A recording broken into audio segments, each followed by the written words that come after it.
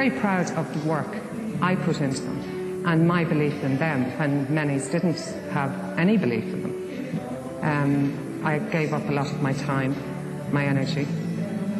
So what more can I say? As I said, the rest is history. But I'm very proud of what I did.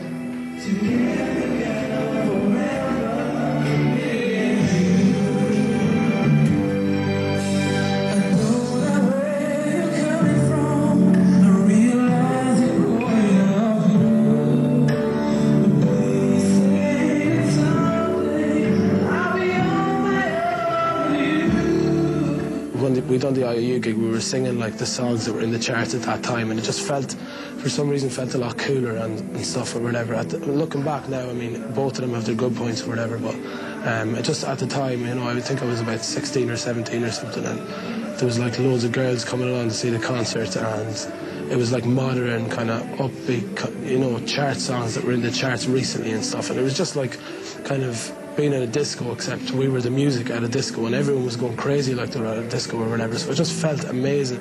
I think the most magical moment in the Hawkswell for us is when we did the IOYOU concerts, when there was the 6 Sligo boys, and you know, we did like 18 songs and we sold out like something like 4 nights, and it was just, you know, just us doing a pop concert, and we felt like stars.